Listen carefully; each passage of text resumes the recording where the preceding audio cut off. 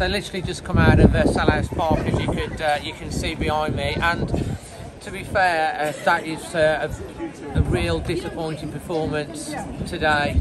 It's a long old way to Selhurst Park, and it's a proper old ground, and you know, nearly 3,000 Wolves fans have made the journey today, and we're going back up to the West Midlands really disappointed.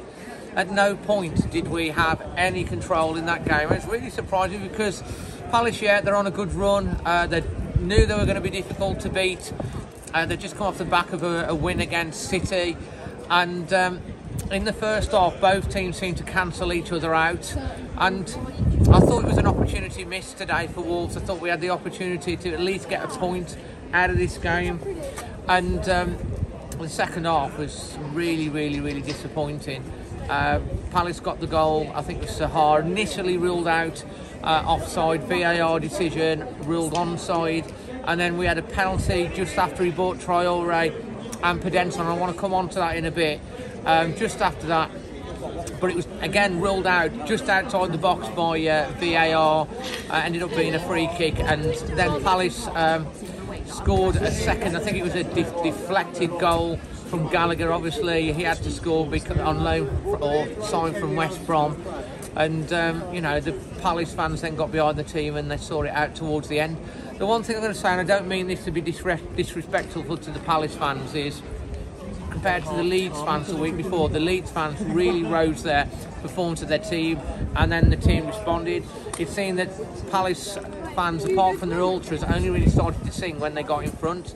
Very quiet in the first half where we were, but I mean, they did finish up being quite loud, but that's the only thing I would say. That was a bit disappointing from them. I don't mean that to be disrespectful to Palace. You've got a great side, you've got some great strikers, but Wolves never controlled the midfield. I want to get on to the substitutions that Bruno made as well.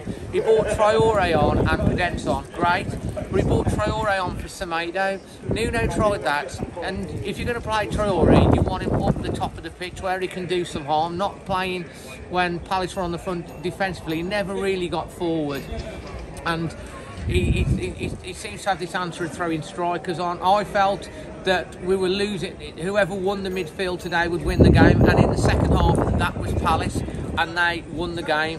I would have bought. I mean, Martinho got a yellow card early doors, and that affected his performance. Neves was never really able to control the game. I thought this was a game for him to bring Dendoncker into the middle and maybe play three across the middle, win the midfield, and then get on the front foot. And we never did that. We never had any control throughout the game. And Palace, the stats back it up. They had 60% possession to our 40, 13 shots to our 4 shots in the whole game. I think they had 6 shots on target to our 2. So you have to say that Palace deserved the win in the second half. But it is frustrating and disappointing because I felt if Wolves had been more offensive minded, more on the front foot, and took the game to Palace, we could have won that game. And that's the disappointed. We just sat back on the counter and never had any control at all. It's hard to give a man of the match. In fact, if I'm going to give a man of the match, I'm going to give it to Dan Kilman. He signed his new contract. Towards the end, he was the one that was driving out of the defence, attacking. Aït-Nouri looked like a good outlet again for us today.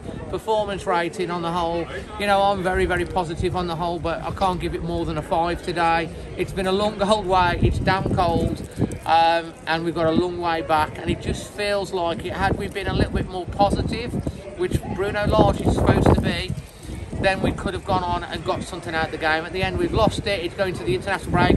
Still in a good position, 16 points on the board, but it could have been better today. It could have been a lot better if we'd have been a little bit more positive. And it felt like, very much like Villa Leeds second half, and again second half today, we just didn't get a grip of the game, and that was the disappointing thing for me. So yeah, let me know what you think. Obviously extra time won't be on Saturday evening, it will be Sunday morning. We'll have the match vlog out. We've got the international fan coming.